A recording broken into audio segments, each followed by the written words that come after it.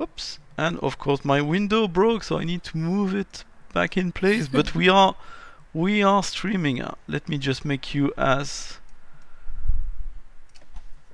your window as So that's it. After this very professional introduction, welcome to another Café Rolistes. Today I have the pleasure of being joined by Zaire Lanier. Could you introduce yourself, please? Hi, I'm Zaire. I'm the writer and creator for the Bone Herder comic, which is finishing up its campaign on Kickstarter tomorrow. Um, So I'm pretty excited about Amazing. So people should rush there. If you're watching that on YouTube, you should go that. there. Usually we discuss more tabletop role-playing games. So today it's for comics. That's a nice change. Yeah, let's start. Sorry, you were saying? One of our biggest stretch goal is actually a one-shot tabletop game for the Bone Herder and the Bone Herder universe. It's like our pipe dream, but it's something that I really hope that we do get. It's a big one. We can still make it. There's 30 hours left, so people are encouraged to go there. And if people are watching this several days after we record it, or probably hearing this in the podcast much later, still go check the links in the description. Maybe I assume there will be late pledges and maybe stuff they can do to support the project after it's over. That'd be awesome. Great. So this show started as a spin-off because of the lockdown here. By the way, I'm almost sporting a mullet now. It's time for me to go to the hairdresser. So we got two questions which are sort of traditional. What's your routine like at the moment? Is it any different than it's been a while ago? Yeah, it's like the worst Groundhog Day ever. I wake up and then I lie in bed. I go and get some coffee, and then I watch way too much Netflix, and then maybe do some work on the computer, and then watch more Netflix. And maybe play some video games. It's maybe go for a walk outside or something every once in a while. But I've been in quarantine since February, so it's getting to me a little bit. Yeah, I was tweeting recently and I had all the dates wrong. I said I had been in quarantine for 8 months, which was not the case, but it feels like that. At this point, I don't know anymore when the quarantine started. I just know I'm unemployed Yeah. since late January and my wife's been working from home quite early. I don't know. I'm lost and confused with things. Do you have any good video games or Netflix show to recommend? I just watched The Haunting of Hill House with my girlfriend. I rewatched it. It's really good. I like the horror aspect is part of it, but at its heart it's kind of a family drama and about perceived mental illnesses and stuff. But that was pretty good. And we watched The Old Guard last night, which was a really solid movie. Really good action scenes, and Charlize Theron just whips ass, so that was pretty awesome. Yeah, I heard a lot of good things about that, about the old guard. Are you taking notes for a potential adaptation to Netflix of the Nerf Herder, or worst case scenario I to mean, Amazon Try? I would love for that to happen. A couple people I could see it being like The Witcher, and that does sound super appealing, but I'm not holding my breath for Netflix to reach out anytime soon. My Kickstarter versus a multi-billion-dollar franchise, probably not the same thing. Yeah, the Witcher would be quite cool. It would be cool even to have a video game, the Bone Herder, and then you get the Netflix show. Step by step, baby steps towards this sort of Yeah. things.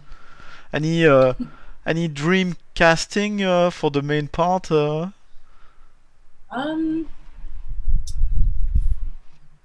I haven't. I know I have people in mind, but no one that in my head I'm absolutely has to do it. I kind of would want it to be unknown people, just because I feel it I don't know. They always like cast people that you know very well in those type of roles. I feel like, and I want to see someone like brand new in the industry, like just really take the role and make it their own, like be the new face of something. I think that would be pretty cool. Yeah, take someone from the world of theater, for instance. Their debut on screen, so they're fresh in your mind and they can really inhabit that role. And Mm-hmm. and usually they take someone from Great Britain for some reason. I mean, I don't have a horse in that fight because I'm an immigrant here, but I cannot help to notice like, oh, it's Britain again. So it's so weird. The American actors must be so frustrated with the export of British actors. I have noticed that. Or like you watch him in a show for like 4 years, and then you finally watch an interview, and you're like, wait, that guy's like Australian or something, completely different than what you thought.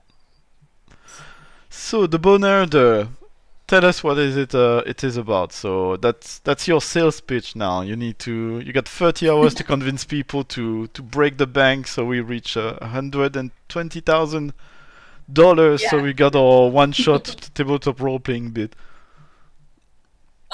So it's an Afropunk fantasy horror comic, and the premise I came up with it during Gail Simone. She's a pretty well known comics writer. Did a comic school when quarantine first was starting, just to give people like something to do during quarantine. So over the course of I think it was 4 or 5 days, she taught us how to like write a basic comic, just because like screenwriting has like a standard like layout. um, just like writing a prose is like pretty not simple, but like you can just do it. But comics, I feel like, at least for me, it was intimidating because I had no idea like how to lay it out, how to do it, and she like gave us those basic steps. And then she really liked the premise, and she liked my final product. So I was like, oh, I can do a Kickstarter, and it's so every generation there's a child born, and they go from village to village, and they find people who've done crimes, and they punish them by flaying their bones and burying them. And then Cass is our like one of our main characters, and she's the one chosen, but she doesn't want to do it. And when she does that, she breaks a pact with the flesh folk, which will have ramifications down the road. Cool. So it's pretty dark, actually. Perfect for Netflix. So so where does the premise come from? Is it your own creation, or is there traditional stories which inspired you somehow? It's the first time I heard of someone picking away the bones of their victims. Honestly, it just kind of popped in my head. I know like historically there've been like sin eaters, I guess, who they like absolve the sins of other people and take the blame for themselves.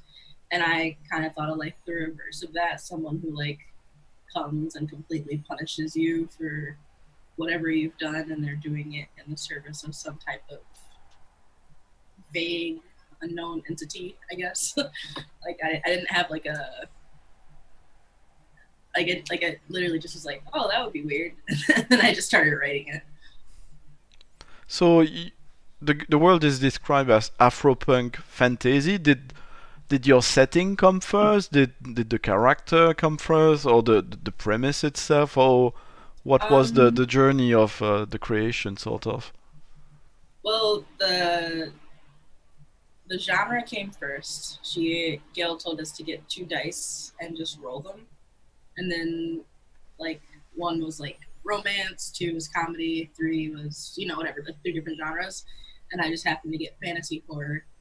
And then I always want more people that look like me in media, and so that's how I kind of ended up going with like an Afro punk theme. So it's like pre-colonial Africa, and I wanted it to be a not completely Western fantasy story. I feel like that's something we see a lot, like medieval Europe or Vikings, like that type of thing, but we don't really see anything set on like the African continent and like those ancient civilizations. And I feel like that goes against the norm, which is kind of what Afropunk is, kind of like reclaiming your identity against what's kind of status quo. And we could definitely agree that like the Western viewpoint of fantasy is pretty much, you know, mostly white, or, you know, it has some, if it visits other areas, it tends to be a little bit stereotypical sometimes. And so I wanted to make something that was just like for me and for people who look like me, I guess. Well, I mean, even if it's not people who look like me, I would say I find, you know, seeing again and again the same thing, the same type of individuals on screen and in stories, Yeah. it's just boring. It's boring as hell. I mean, yeah, and recently I started paying a bit more attention to that, and suddenly it becomes very obvious when I travel back. Well, not back because but when I visit family in Belgium or in France, where standards are even lower in that field, Okay. it's just jarring and yeah, very annoying. But when you say Afropunk, is it mainly about that, about representation? I mean, the expression in Bone Herder itself. Is it about the ethnicity of the main character, which qualifies them as Afropunk in your site, or are there cultural Um, elements or visual elements? What builds up that identity in your view? Afropunk is kind of hard to define. Like, there's no agreed upon definition, I Like guess. all punks, any Right. punk thing is a nightmare to define. And so Afropunk started as like a music genre. It was a punk, but it was specifically towards like the black experience in like America or in that diaspora. Um, and now it's kind of like fleshed out to, it's like a wider aesthetic, but like I said, I think it's just against the status quo. Um, I'm not like from, like, my ancestors are from Africa, but I don't, because of slavery and you know, the US, I don't know like where from. So I don't really have a history. So for me, Afropunk is kind of a way to, at least through this comic, as a way to kind of pay homage to where I'm from without, but also it's a little sad because I can't be very specific with it. You know what I mean? Like, I can put out that this idea, but I can't say, oh, this is inspired by, you know, my people's, you know, we came from this country and we have these traditions. Kind of like a, for me, it's like a hopefulness of like, this is what I imagine it could have been like in my own like little fantasy world. It's, and I like it because it gives me the opportunity to like research different cultures and you know, try to put elements of things into it and try to do it in a respectful manner, instead of just throwing a bunch of stuff at the wall or a bunch of stereotypes. It's been interesting to like actually do research on like actual civilizations and trying to like find proper kente cloth patterns for our characters. And one of my favorite things is that the characters, they have like black hair. You know, it's not like sometimes you see like a fantasy elf or something and they're black, but their hair is like straight and European. I'm like, but that's not really like a black elf. That's like a white elf with a tan, in my opinion. Like, that's what it feels like. And this is like, oh, they have like locks, or they have braids, or they have like the hair's in a puff, and you know, the little girl has a puff too. And it's like really exciting that way. There's so many truly fascinating. I was about to say bits, but there are way more than bits. There are spans of history in Africa. I saw in your description you mentioned Kush and Carthage. There's so Mm-hmm. many kings and stories and kingdoms and empires which existed and are not covered in the curriculum. Well, I'm not aware of the one in the US, but certainly not in Britain and not where I grew up, which was Belgium. Which, by the way, before I watched your video, I was wondering about how to appropriately pronounce your name because uh, it's a former it's one of the names which were the names of the Republic of Congo. So actually you got this name, but you have no mean of knowing whether or not you would be your family would be from this area rather Yeah. than another. Those ties were cut in history. Hmm. Yeah, it's Zaire. And then my last name, I guess, is technically French, so it would be pronounced Lanier, but it's pronounced Lanier over here. So, Oh, sorry for pronouncing it the French way. oh, no, it's fine. I don't mind. So, have you seen other works which you thought were interesting in that realm of Afropunk? Because you're mentioning music, and I did listen a bit of to a bit of African music. Although, what does that mean? Because it's a whole continent, so there's a lot of different types of music. But are there works you would recommend people? You'd like people to check out? It can be comics or novels um, or music. I mean, there's a lot of music-wise. I'm not great with music. My car doesn't have a radio, so I haven't been up to date. Because I would normally listen to it on like the way to work or something. But book-wise, I would start with Octavia Butler. I feel like she's like hands down in terms of Black sci-fi writers, one of the like just like the foundation for, I honestly think, a lot of Black sci-fi and beyond Black sci-fi Sorry, that we what see did you say? today. I couldn't hear you. Octavia Butler, Okay, cool. and then N.K. Jemisin. She wrote the I'm having I think the Broken Earth series. I'm having a brain fart. I don't want to get it wrong. But those are the two that, or the two that I would start with. I think they're both pretty accessible, and they're honestly just really, really good reads. I'm looking up in my hard drive right now because there was a compilation of music I really liked, and I cannot find the name of the artist. It's a electronic artist from maybe the 70s, and he sort of disappeared after publishing quite a lot of his work. What's his name? Just cannot find it. Anyway, anyway. Um, so your background is as a writer then, and so and doing comics was something you never considered before Not this workshop. really. Well, actually, I think the first thing I remember writing as a kid was a comic. It was like one of those 4-strip panels you see in like the Sunday paper. And it was called Captain McMeow Meow, and it was about like a detective cat or something like that. But when you're little, you're not like,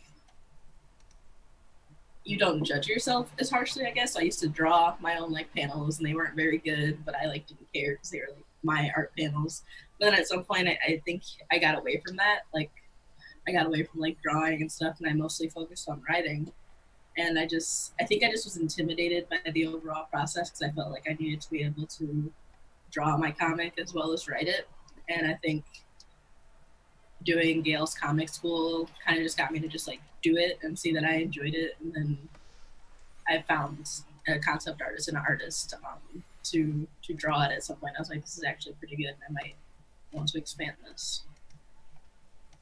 And what did you think of the reaction of people, the feedback on your Kickstarter? But I find it It very was, impressive. You seem to have done that within a very small time frame. yeah, it was kind of weird because like I had an artist and then they had to drop out because of family obligations, and then it took me a long time to find the first one, so I was like really stressed out, and I was like whatever, I don't even want to do this anymore, that's stupid. And then the artist I asked first, and he at first wasn't going to do it because I couldn't pay the full amount up front, which is understandable. Everyone wants to be paid for their labor. But I emailed him at like 2 in the morning, and I had been drinking a little bit. And I was like, please, I really love your art style. And then he was like, actually, I've been thinking about your script for about a month. And he said, I really liked it, and so I'll come on board for the project, which was like really exciting because like initially turned me down, and you know, I was like kind of desperate to find someone. But then once he drew that first, like the first page, and then I had a concept artist, her name's Morgan, and seeing everyone's like reaction was really exciting, because I didn't think I was gonna get the full 5,000. I thought it was gonna be like, you know, all the way through the end, and then we got funded in 34 minutes, and I think people are just really excited for something different. Just not the usual like settings and the usual faces, and it I don't know, it means a lot, I guess. Like everyone's been really supportive, and the people who haven't been, it's like there are so many who are that just don't care. You know, it's been really really awesome. So, well, yeah, you're almost done with that campaign. Can you tell us a bit about the things which are already financed, whether they were planned Yeah. from the start, and the stuff which are unlocked? Yeah. So our first goal with the 5,000 was literally, it was only going to be 8 pages. It was going to be like a really small, just 8-page comic, just because I wanted to see it brought to life. And then we hit the next stretch goal, which was like 7,500 or something. And I could pay the artist more, because I really believe in paying everyone what they're worth.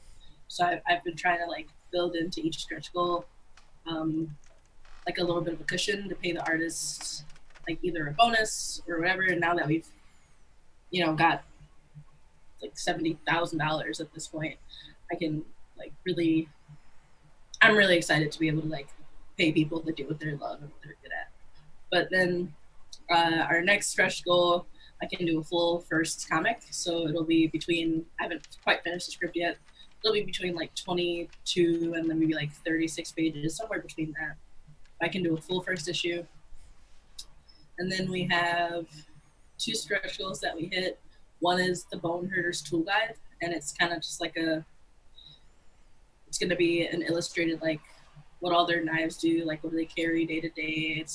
I'm really excited for it. I think it's going to be kind of cool, like just their toolbox. And I've been like, what kind of knives do butchers use? You know, it's like my internet history looks really sketchy right now. But like no, officer, I promise. Like, it's for my comic strip. But it's gonna be that, and then the next one is a conservationist account of Coatrome's animals. And Coatrome is like the mythical country that I've created, and it's gonna be like what the wildlife looks there, and some of it's going to be like super familiar, and some of it's going to be obviously more like fantasy oriented. And then our last 2 is a shadow tracker's guide to rare and unseen animals, and that one's kind of like a bestiary, so it's going to be like all the creepy animals or like the like magical animals that exist in Coatrome. And then the last one's kind of like an atlas of the people and like the landscapes, like these mountain ranges or like this people's culture. And then the final one that we haven't hit yet is obviously that tabletop RPG. But all the 4 information books, I guess, are going to be like digital, because those were kind of planned at the last minute, because we wanted to do more but not have to worry about printing and shipping costs.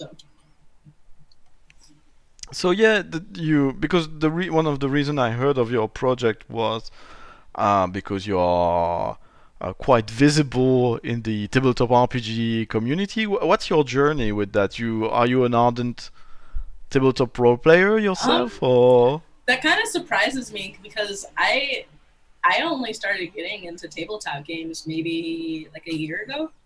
I got hired to write. Someone was doing like a Dungeons and Dragons like supplementary book, and they hired me to write some like character profiles for them.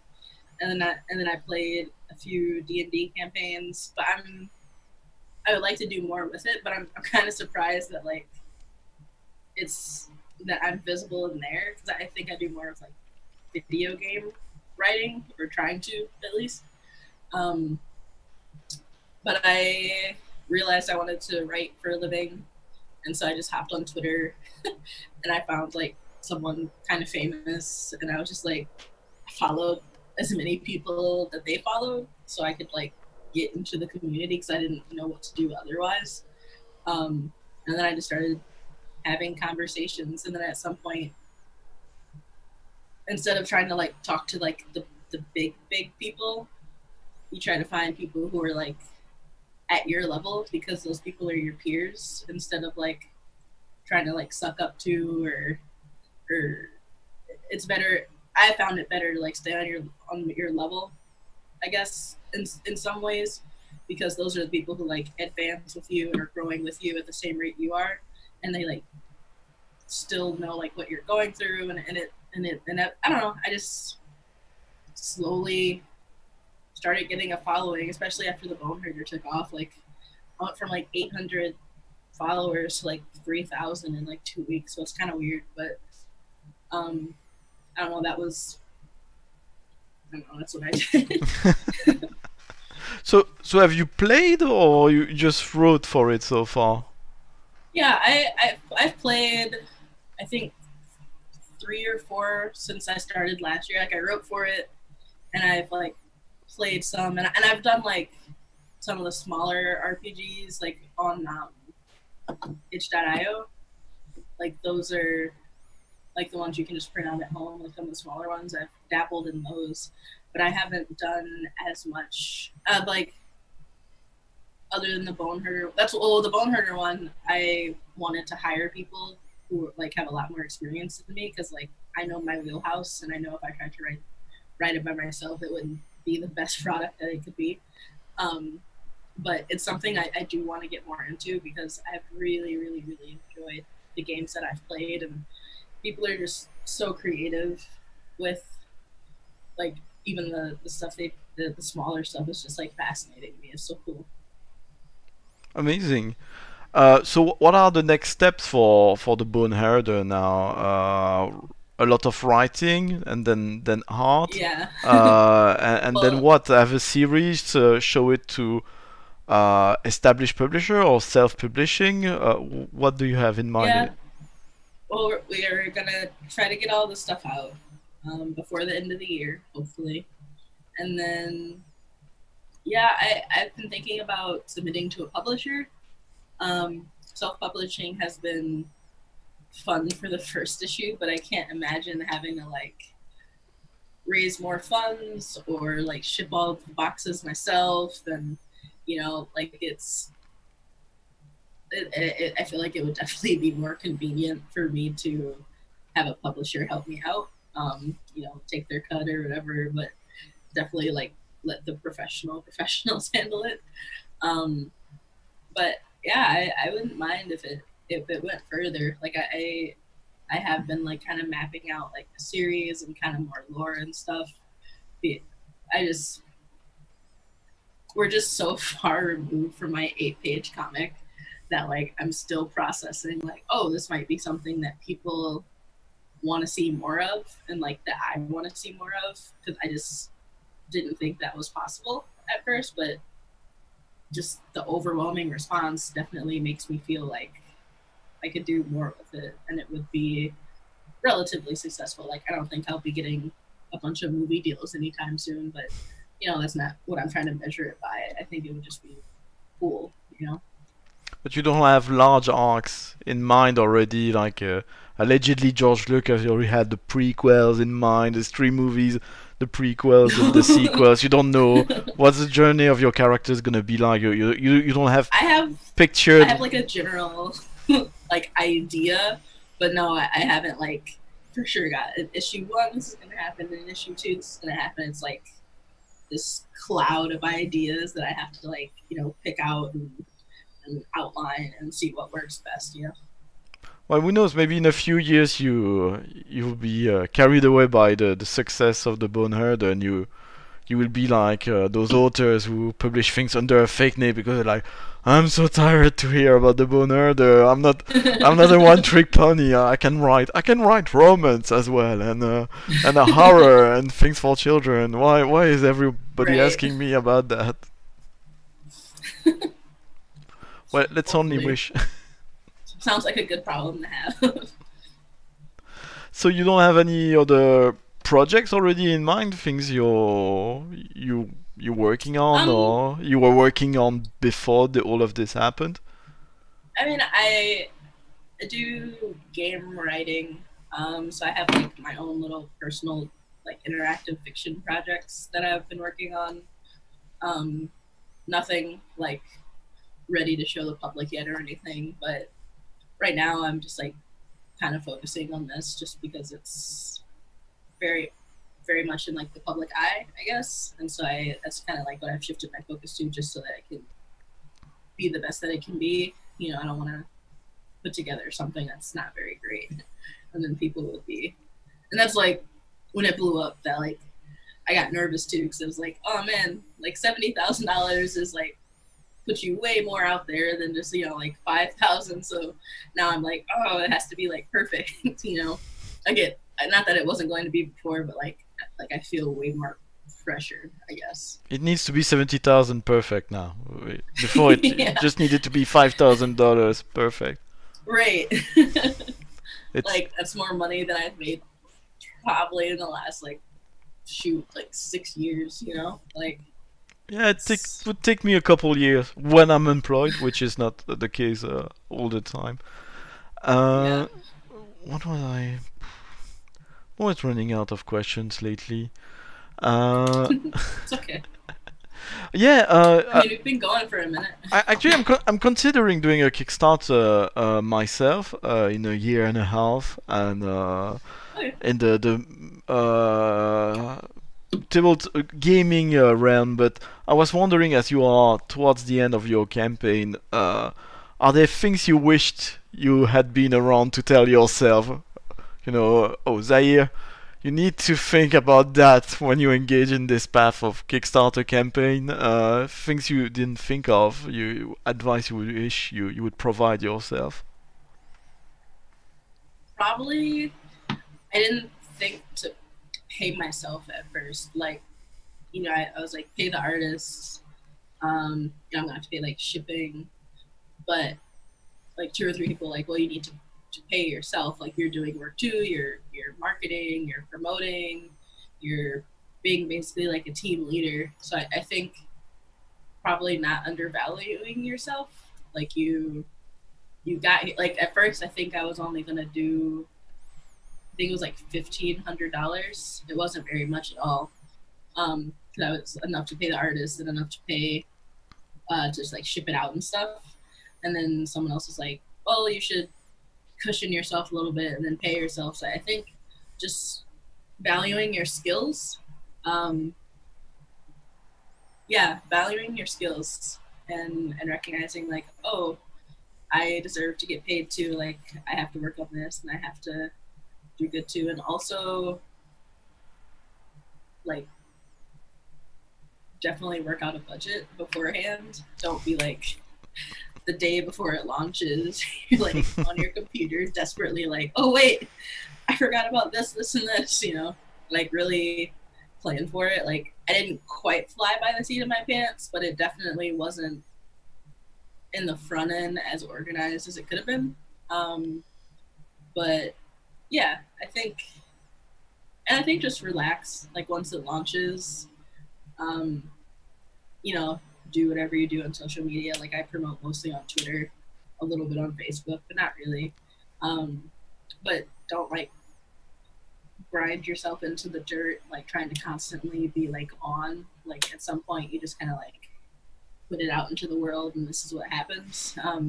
Especially because I got funded in like I said, 34 minutes, so I didn't have a reason to like be breaking my back trying to like constantly market it. Like I'm already funded, just let whatever happens. It's well, I guess meaning that your advice would be to remunerate yourself better. That means you've grown more confident with your skills and value and projects. So I think I guess so. that's a nice growth to have across the course of your campaign. Yeah, I think it's pretty validating because like you'll always have like the people in your life that like know you and love you, and they'll say like, oh, you're doing a really good job, and that stuff is like and it's really meaningful. But it's different when like complete strangers from all over the world are like oh, this is good, like it doesn't make those like compliments and like encouragement from the people like any less, but it's just a little different, I guess. It was really validating. Oh, and my other piece of advice would be like if your Kickstarters in like mine started in June and I started advertising for it in like May or April, like get yourself into the community first and like support other people in like a genuine way, not in a like obviously like, oh, I'm only talking to you because I want you to help me in the future or because I like want to be close to people who have a lot of talent. Like actually be like a well-meaning person and like get a reputation, I guess, for being like a nice, helpful person. And I think I hope that's in part why it took off, because like on Twitter I try to be like encouraging or funny, or we all send each other like job listings because we're all vying for the same few spots in the industry, but like that doesn't mean that they're your competition. They're like, you kind of build each other up, Mm. Have you seen any? I mean, you're applying for things on the side. Have you seen anything which caught your eye and was maybe a hope? I applied for a few gaming jobs. I actually heard back from one, but don't know if I'm allowed to announce it yet. Of course, no. I haven't signed the contract. Let's not jinx anything here. Let's just cross fingers that everything goes well. And I applied. I was thinking of applying to a Wizards of the Coast position for a narrative designer, but I haven't like actually done it. But we're always on the job hunt, especially as a freelancer. Yeah. We've got someone I threw in the chat in Twitch, ask if people had questions. I think a bit of clarifications are needed here. We got, I believe, Richard from the D20 Future Show, who asking us to tell us about the Bone Herder RPG. What do the characters do and what is the system like? There's no Bone Herder RPGs there. Not yet. I do know, if we get to that, I know who's going to be helping write it. And they've sent me a few systems that I haven't quite had the chance to look over. But I have been like on my own writing like different classes of Bone Herder, or like healers, like the typical kind of RPG stuff. But I haven't figured out what the overall like,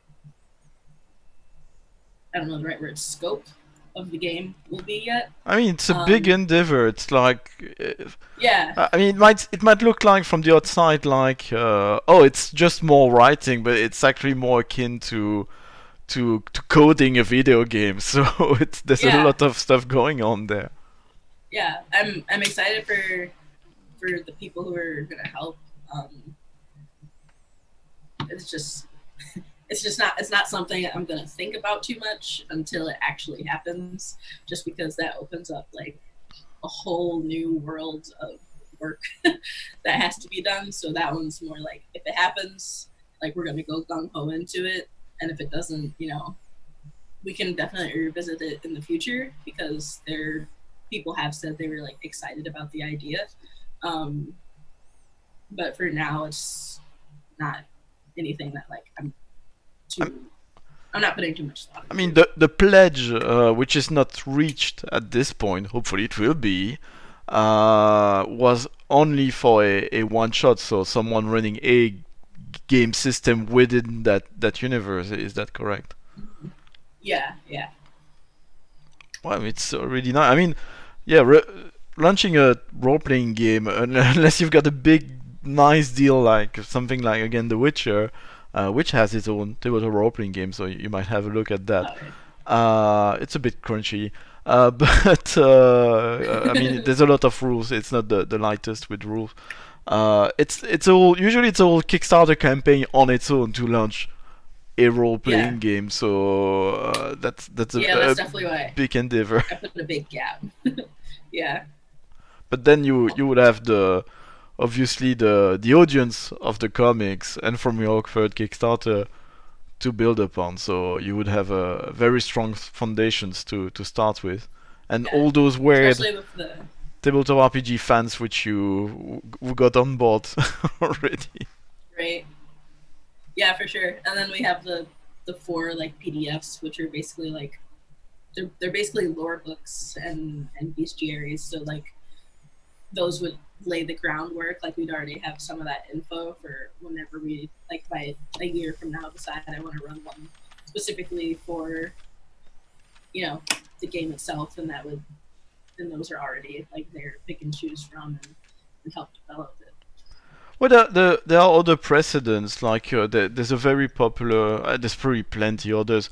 There's a very popular comics in France called Land First of Troy, which I always lament there's no English version of it because I think could be very popular. It's very seeped with role-playing game mood into it, and there was not really a role-playing game, but they did release a lot of source books and books about the settings and art books and so on, and then role players sees this content and they go run their adventures with whatever homebrew system they wish to use. So once it's out there and you got fans, you have people having adventures in those worlds or fan fiction. That's true. That would be kind of cool. I think that's like the ultimate compliment. Like, I liked your world so much, or maybe you didn't like it so much that you're like, I'm gonna write my own adventures in it.